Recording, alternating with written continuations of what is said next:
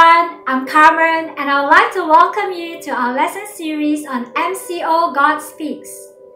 A.W. Tozer states, "It is God's nature that He speaks. Some of the means of how God speaks to us are through His creation, word, circumstances, people, dreams, visions, thoughts."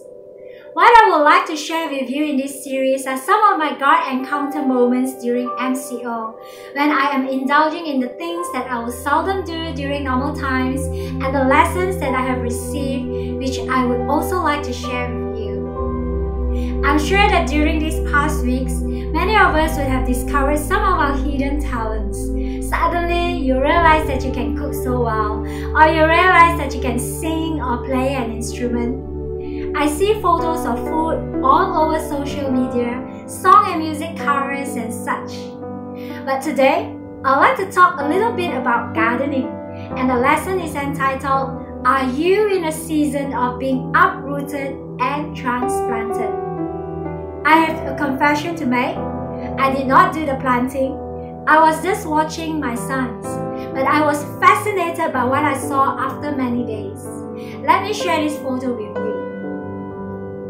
The seeds of these eggplants or brinjals were planted at the same time in the seed beds, and then they were transplanted into different pots, the big one and the small ones.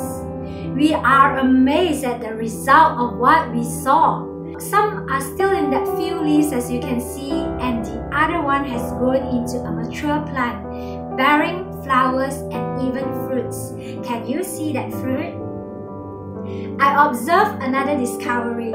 Look at this second photo. Two of the small plants were being uprooted and transplanted later on into a medium-sized pot. Can you see their leaves had grown? Allow me to share with you two of my observations and then to release specifically to some of you the revelation of a prophetic encouragement. The first thing that I noticed was that the size of the plant corresponded with the size of the pot.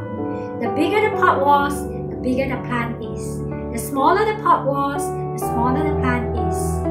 And that insight that I received is this: the capacity for growth of that plant depended on the size of the pot that contained it. Likewise, the capacity for us to grow in Christ depended on the size of our heart for Him. Let me repeat. The capacity for us to grow in Christ depended on the size of our heart for Him. In other words, the bigger our heart is for Christ, the greater we will grow in Him. Unless we do not want to grow spiritually, then we can remain where we are. But if we want to grow in Christ, and if we want to bear fruit for Him, then we will need to have a bigger heart to contain Him. A bigger heart to contain the magnificence of who He is. He is the Almighty God. To contain that He is the Holy God who will sanctify us, bring about a change in our lives, stretching us, molding us so that we will conform into the image of Christ. A bigger heart to contain that He is the one who will put all things back in order universally in accordance to His kingdom and His will.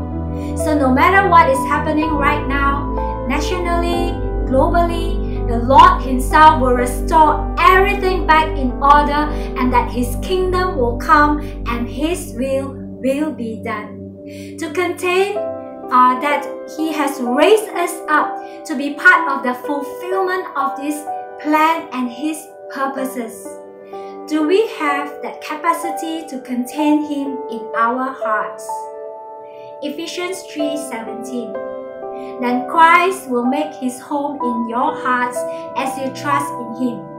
Your roots will grow down in God's love and keep you strong. The capacity of our growth in Christ is dependent on the size of our heart for Him. Secondly, I noticed the time factor. It is not about how long it has been planted. All the seeds were planted and sown at the same time, but the difference in the result of the growth was tremendous. Applying it into spiritual context, it is not how long we have been a Christian. We may be a Christian for 20 years, but that does not mean that we have grown. We could still be a spiritual infant, just like that baby plant. We should have been by now bearing fruit.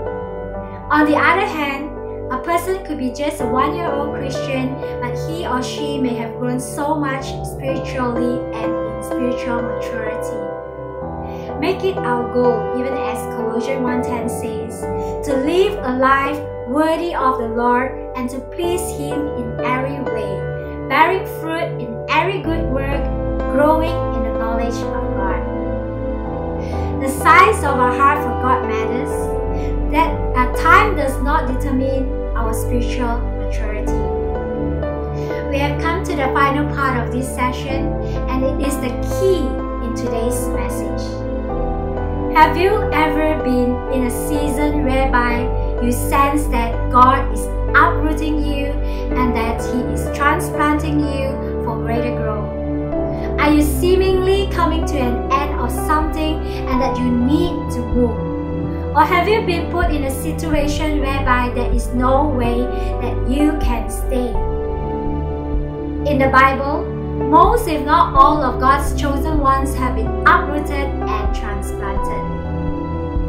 If Jacob remained where he was, there will be no 12 tribes of Israel.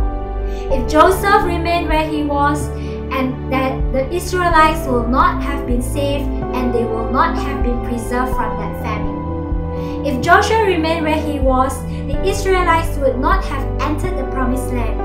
And if Jesus remained where he was, there will be no salvation. Jacob, Joseph, Joshua, Jesus, they were all being uprooted and transplanted for a greater purpose, and that is to usher in the kingdom of God on earth so that we might have that privilege to enter this kingdom. The prophetic revelation that I received is this. Some of you who are watching right now, this might be what the Lord is saying to you.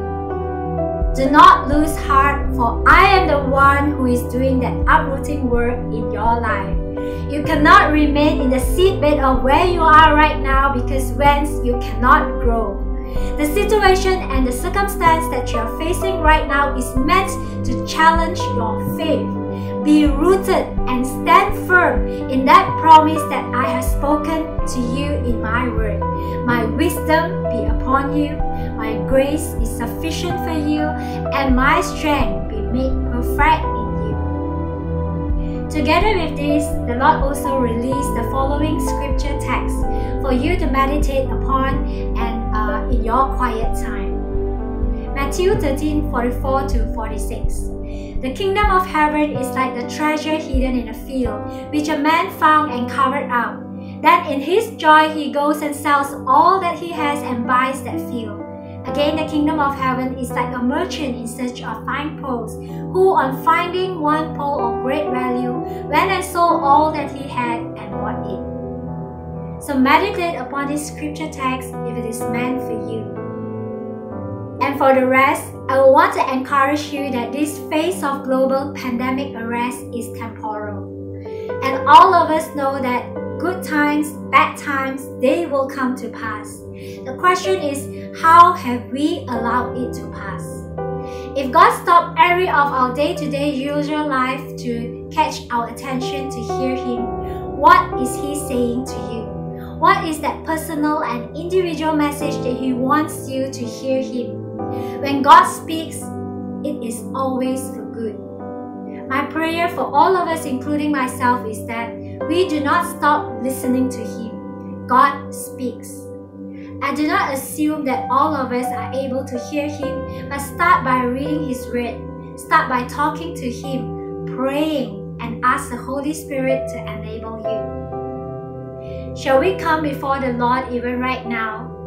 Let us bow our heads and let us pray. Father, we thank you for you care and you are concerned for us in all that we do, and you constantly want us for our good.